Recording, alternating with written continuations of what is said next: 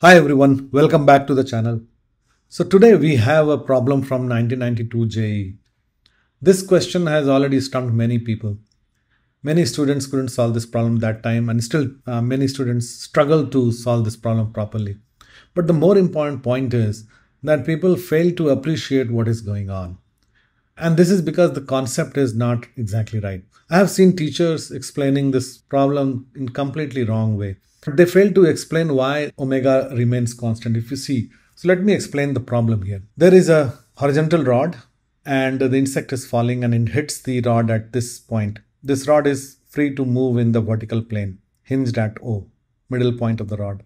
Now, after hitting the rod, the insect starts moving towards the end of the rod, towards B, such that the omega remains constant. Omega is constant here, right? Constant angular velocity omega. How is this possible? That's the first question that many students struggle to understand. Because there is a torque, external torque, that if you see the weight of this bug is causing a torque here. So if there is a torque present, then there should be an angular acceleration, but omega remains constant. We will try to understand that also, and I will try to give you some basic concepts for angular momentum and also the torque that is related to angular momentum. I will solve this problem in two frames. Okay, in order to give you better understanding, we will solve this problem in lab frame and we'll solve also in the rotating frame. What is lab frame? Lab frame means the observer is sitting in the lab and watching all these things happening. And rotating frame means that observer is sitting on the rod and it is also rotating along with the rod. So that's the rotating frame. Okay. And we'll see why this is important and why this gives you tons of concepts here. Okay. But if you want to give it a try, then go ahead and try this and let me know how you solve this problem and if you understood it clearly.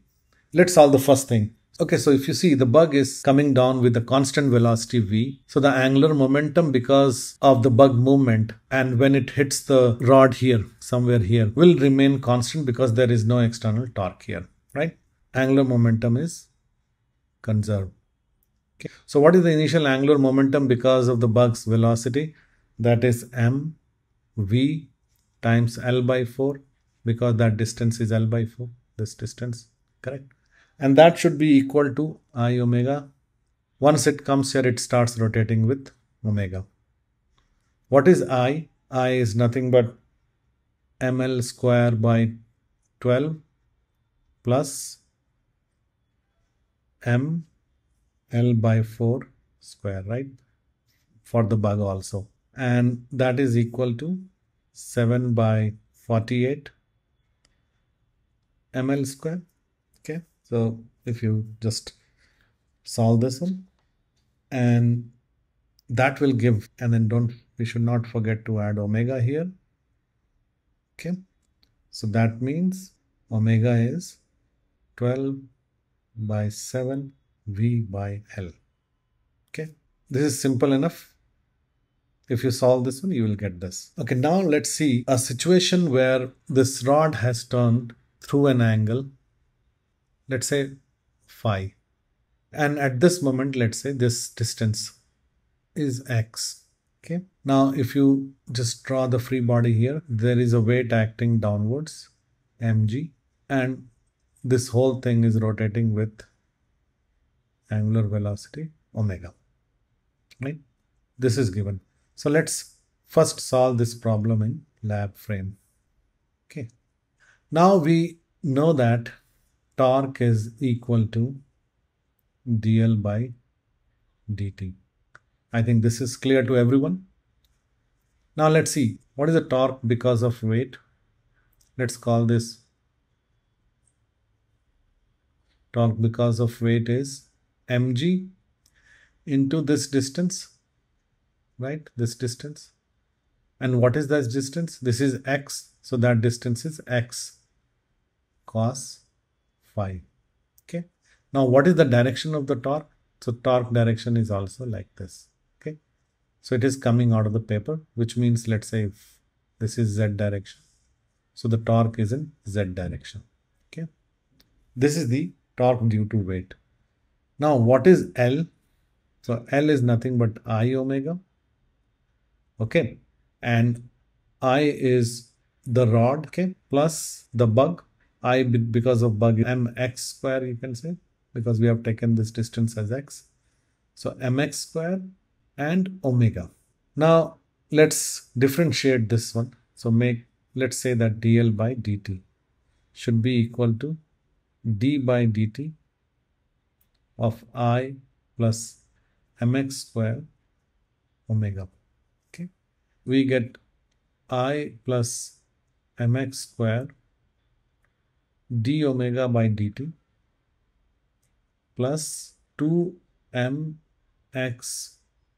dx by dt omega. And since this is 0, it is given that omega is constant.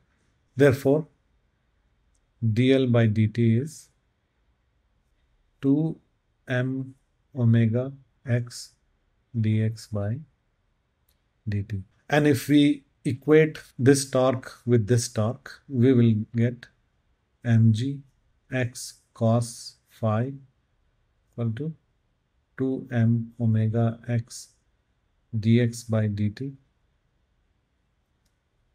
And therefore we can get rid of x here. Phi is nothing but omega t, right? Because omega is constant, so in t time phi will be omega t. Therefore we get dx as g by 2 omega cos omega t dt. So stick around. We will explain why omega can be constant here. Okay, that's the moot point. That's the core point we wish to understand. Okay, so x from where to where? We know that bug hit the rod here, L by 4, and then it is going from L by 4 to L by 2. Okay, so we'll say L by 4 to L by 2. And the question says the rod turns through an angle 90 degrees. So from 0 to pi by 2. So 0 to pi by 2. And we need to put omega, right? Therefore, we get L by 2 minus L by 4 equal to G by 2 omega and sine omega t by omega 0 to pi by 2 omega. And therefore, L by 4 equal to G by 2 omega square. Therefore, omega is 2G by L root under. And what is omega? So omega is 12 by 7 V by L. So 12 by 7 V by L equal to 2G by L. Therefore, V equal to 7 by 12 2G L. Okay. Okay, now let's understand how omega can be constant when there is a torque available here. Consider this particular equation. Okay, we are writing that torque is dl by dt. Okay, and then dl by dt is nothing but d I omega by dt. And if you see here, I is I0 plus mx square. In this case, I0 is ml square by 12, but it doesn't matter because when we differentiate this, it will become 0 because I0 is constant. So therefore, you will notice that it doesn't matter whether this is a rod or a disc or any other shape, because eventually what matters is where is the bug? What is the distance of bug from the center? And that's very interesting because this whole equation will not change for any other shape, because as long as omega is constant, di omega by dt will simply become omega di by dt, and the constant part of I will be 0. Right here, the moment of inertia is a function of x. Okay, and if you see the torque, this part, torque due to weight, is also a function of x and phi, right? So we can write x and phi. Therefore, the increase in mi, moment of inertia, which is ix, is getting balanced by x and phi. Therefore, if you want to draw some rough graph here, this is not for a scale, but let's say we want to just understand this, and we say that this is x and this is ix and this is tau x and phi, and we take phi, let's say, constant here for the simplicity. Then as x is increasing, the torque is also increasing. Okay, so they are balancing each other out. But of course, these are not straight lines. For I, see, it is a parabolic curve, and the torque depends on phi also. And eventually, when the phi is 90 degree, the weight which is acting down will align with the line that is going through the center, and hence the torque will become zero also. Okay, but this is just for understanding that increase in moment of inertia is getting balanced by x and phi, changes in x and phi. Okay, so this is for just getting the sense for omega being constant, even though there is an external torque available. Okay, let's consider using rotating frame. Okay, so what is rotating frame? Rotating frame is the frame when the observer is sitting on the rotating object itself. So we are, let's say, the observer, then we are sitting on the rod itself. And in this case, the fictitious force will act. Okay? Therefore, there is a force called Coriolis force that will act. Okay. And what is Coriolis force? The Coriolis force is nothing but it is given by 2m omega cross v, where omega and v are vector. And therefore, if let's say we call it c, force c, then force c is perpendicular to omega and v. Okay. Now let's see how to derive this, because this is good for understanding. So let's see that. So let's say that we are sitting on the rotating frame. Okay. We are observing it from the rotating frame. Then the L for the bug is nothing but mx square omega, right? Then let's differentiate this with time. So we get 2mx dx by dt omega plus mx square d omega by dt. Now let's observe one interesting part here. If this is the rod, okay, and this is rotating like this, the omega is in z direction. Okay, let's say this is omega, and the velocity of the bug is in this direction, right? Let's call this x direction, this is v, and this is, let's say, y. Then omega cross v will act using the thumb rule. Omega is in this direction and v is in this direction.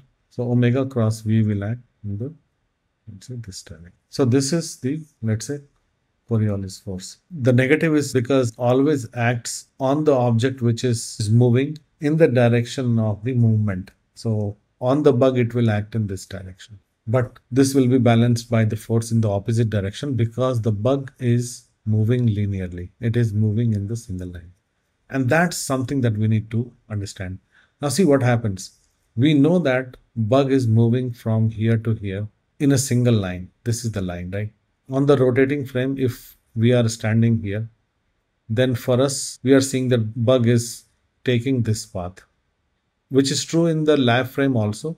But in lab frame, this will be a curved path. But here, we will see that the bug is going straight in the straight line. If let's say d omega by dt is not 0, then that means that bug will not follow the straight path because there will be change in omega for the bug with the time. So therefore, either it will go off the rod in this side or in that side. Some things will change depending upon the d omega by dt. But since the bug is going in the straight line in the rotating frame, Therefore, d omega by dt has to be 0 for the bug to remain in the single line. So if suppose in the question, if it was not given that the angular velocity is not constant, let's say if this part was not given, and if it is understood that bug is taking this straight path from here to here, that is good enough to also assume that this velocity will remain constant. But in reality, this is not required as long as we know that the bug is taking the straight line. So therefore, we know that bug is taking the straight line. So this has to be 0. And here it is given also. So therefore, this will be equal to 2mx omega dx by dt. Right? In the rotating frame. Okay. And this is nothing but 2m omega v and x. And since torque is force into distance, so this is force into x, and this is nothing but Coriolis. And therefore, the Coriolis force is 2m cross v. Okay. So this force will act in the rotating frame. So this we need to know, and we need to really understand that Coriolis force, in fact, any fictitious force, acts in rotating frame only. Don't use that in the lab frame. Okay. Because lab frame, they cancel each other, because the force will act on the bug and then the opposite force will act, so they cancel each other. But on the rotating frame, this will act. Okay, so we need to consider this. Now, if you just see the weight is still here, and there is a force, Coriolis force here. Now, since the bug is going in the single line, so the Fc is offsetting the weight. So Fc is offsetting the weight. Okay, so now if you see Fc is in this direction, and we know that this is phi, so this is also phi. So Fc should be equal to mg cos phi, and Fc is nothing but 2m omega dx by dt equal to mg cos phi. Now if you see this equation is exactly same as this equation. Mg cos phi equal to 2 omega dx by dt. Okay, this, and if you solve this equation, we will get the exactly same result. Now let's also see it in different light. Let's say that we consider bug as an external entity, and we just take the force which is being applied by the bug, which is the weight. So in that case, the torque at 0 here will be mg x cos phi minus, because Fc is in this direction, 2m omega dx by dt, which is v, times x, right? This is the torque. And then since bug is an external entity and we are considering just the rod, so this should be equal to d by dt of just the rod, right? Where I0 is ml square by 12, which is constant. Therefore, this is going to be 0. And hence, we will again get the same equation, mg cos phi equal to 2m omega dx by dt. Okay. So the important point to understand here is that it doesn't matter whether we solve it from the lab frame or the rotating frame, we'll get exactly the same answer. But the treatment will be different. And all the fictitious force, the Coriolis force, especially here in this question, will work only when we are in the rotating. I hope you get some clarification on why omega can remain constant even though there is an external torque available. And if you see, many things are independent of actually the moment of inertia of the object. So I hope you enjoyed this session also and you learned few things. Please do subscribe and like the video, and we'll be posting another problem which will provide you some deeper insights into the concepts of physics so that you score big in IIT JEE or other examination. Thank you very much. Subscribe and gain access to concepts and tips for doing better in IIT JEE or other examinations. Keep up the great work.